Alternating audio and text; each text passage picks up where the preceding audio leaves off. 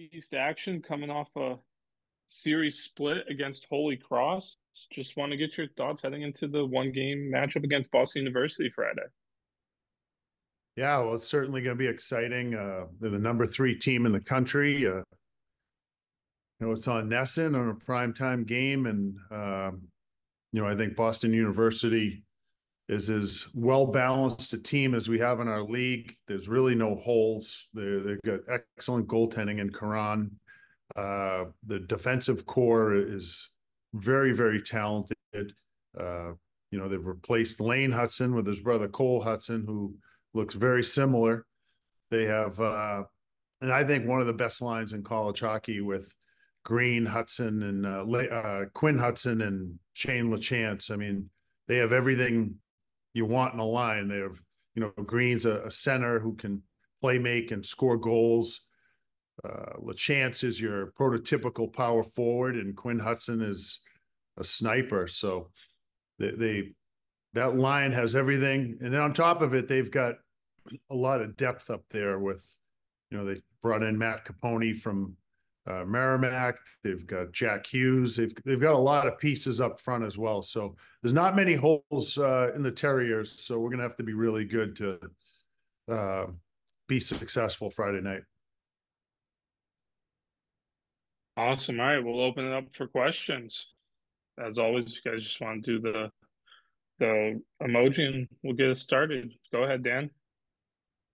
How, with all the new guys that you have with the transfers and the freshmen, how do you prepare them for what Hockey East play is going to be like on Friday night compared to going up against Colgate and Holy Cross?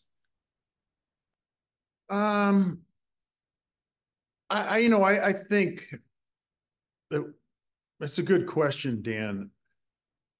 I just think you got to put your feet into the fire, and they've played a lot of hockey. These kids, it's not like they've uh, played in small town hockey and they've only played in front of 50 people in their life. A lot of them have come from junior leagues or where there's big crowds and exciting games. And I think this is just going to be another one of those games that they play in. I think it's their homecoming weekend, so there'll be a lot of energy in the building, and I think it's going to be exciting. I think it's a great way to start the hockey season.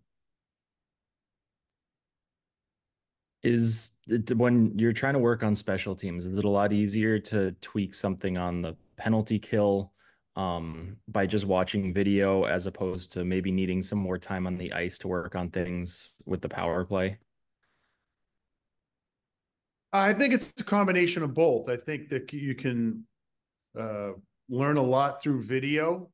Certainly, there's a lot of kids who are visual learners, and I think uh, that works with a lot of our players. However, you also have to get on the ice and you have to see it and try to replicate what BU is going to do. It's not easy, but we have to replicate how they're going to kill penalties and how they're going to attack us on their power play.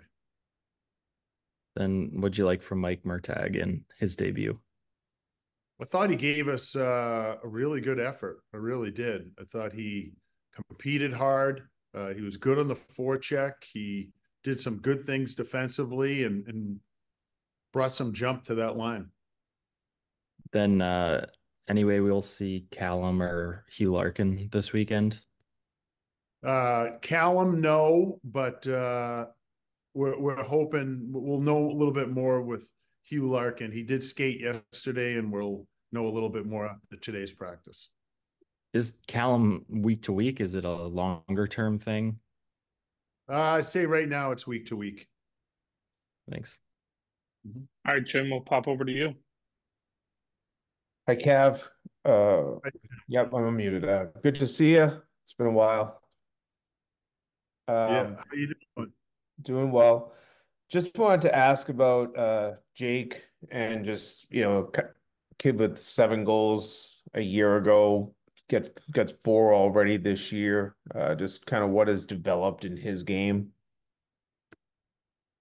Um, I just think like anything else, Jim, it's maturity. It's feeling a lot more comfortable in the system.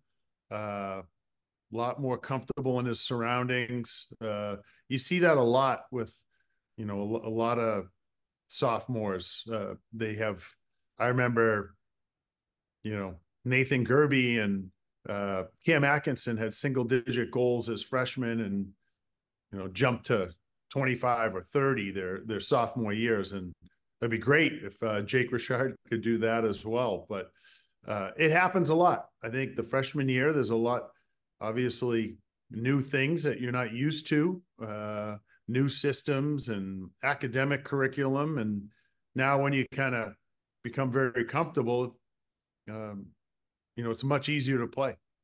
Is there a maturity too, Mike, that goes along with it? Yeah, no question about it. I think there's a maturity of understanding, hey, this works for me and this doesn't work for me. And playing to your strengths. I think that's the biggest thing. When guys really mature, they play to their strengths and understand their weaknesses and what to stay away from as a player. Thanks, Mike. Yep. Eric, we'll jump over to you. Hey, Cav, how are you? I'm great. Yourself? Sorry, I'm videoless here. I'm just driving in the car to a doctor. I couldn't move. Just a couple for me. First of all, are there any guys who have stood out to you that haven't necessarily cracked the score sheet yet, but you've been really impressed with how they've played so far? I would say the one is Ethan Whitcomb. I mean, the first weekend, 17 of our 20 guys got on the score sheet.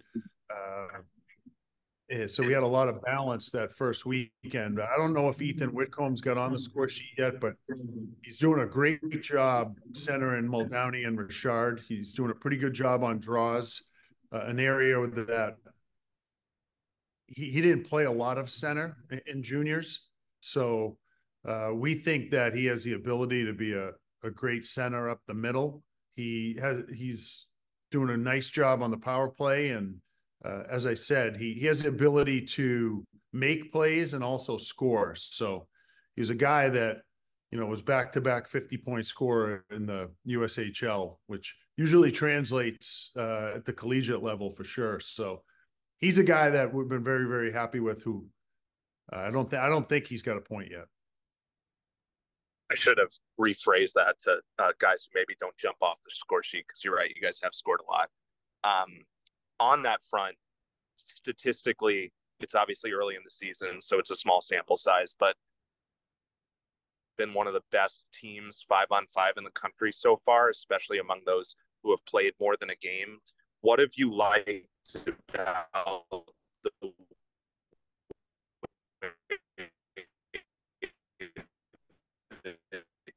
guys have played 5-on-5 so far?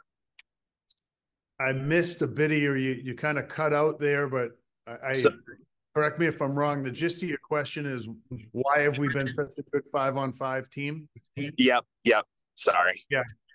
I think that's a byproduct of a lot of things. I think, one, I have a group that is pretty diligent and they've been able to grasp the concepts of how we want to play pretty quickly.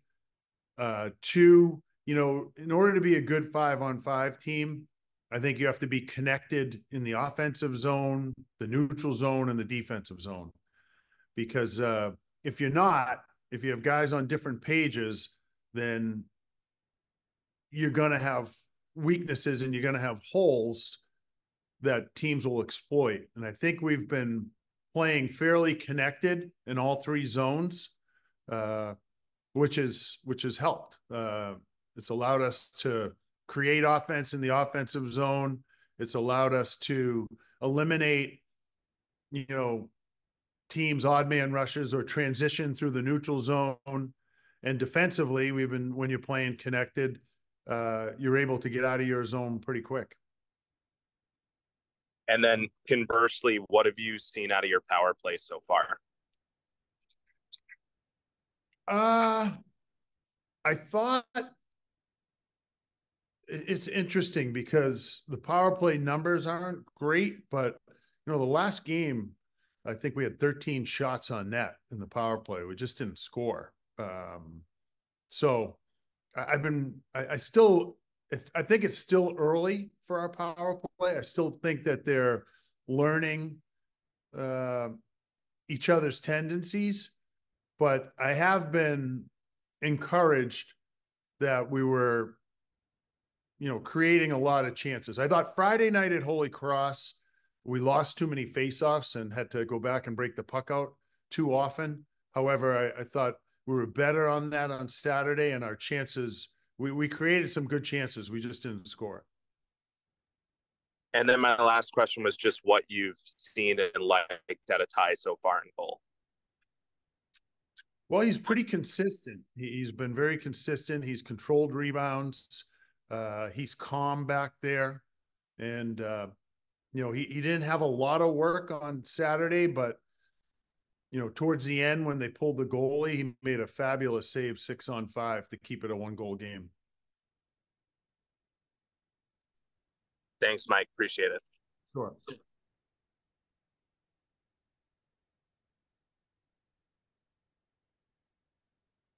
Got anything else for Coach, guys? Oh, this is an easy week for me. Oh, hold on, I'll get my hand back up here. Go ahead, Jim. Go ahead. Just want to, maybe get into a little bit of what the beginning of the season's felt like for you. Did practices, have you liked the practices? Do you like the way this team is starting to gel? I guess I just kind of want to hear more what you think about what this beginning's been like. Yeah, it's interesting, Jim. I've touched on this a little bit with some people. It's, back when I first started, or it was probably 20 years ago, I think, when they changed. I know exactly when it was. It was like roughly 20 years ago when they changed the rule that you could start September 15th. Yeah. And then I'm trying to think. Yeah, I think it was September 15th first. It was the first time you could get on the ice. In the old days, you couldn't get on until October 1st. Right. And that was kind of nice for coaches and players, I thought, because it gave us a chance to go out and recruit. September is such a busy recruiting month that allowed you to go out and recruit and see some players, and also let your players get adjusted to the new surroundings and academics and everything else. But the flip side of that was sometimes you had a week before you were playing your first game, or your first exhibition game. And then I know it was like around 08, they changed it, I think, to September 1st or somewhere around there, because I remember my daughter being born on September 14th. And I was like, oh, man, we have practice. But long and short of it, Jim, is I think it's been beneficial for us to have the 4 hours a week. We start usually the Tuesday or Wednesday after Labor Day, and it allows us to get 20 practices in before we play our first game. So I never feel like we're going into our first game unprepared. Whereas I remember in 2002, the year after we won national title at BC, we had lost 8 seniors, and then Kalanos, Kobasu, and Orpik, 3 first rounders. So we're bringing in 11 freshmen, and we played literally 5 days after the first practice up in Vermont. And it was just, it was like, okay, let's see what we got here, but you never felt prepared. That's for sure. It took a few weeks to get prepared. So I think the changes have been good. In some ways, I miss not being able to have that first month, to recruit. Really, it's hard to recruit when you're trying to run practice and go see games. But overall, I think it's been a nice change for college hockey, and I believe that it allows you to feel a lot more prepared when you're playing your first game. That's for sure.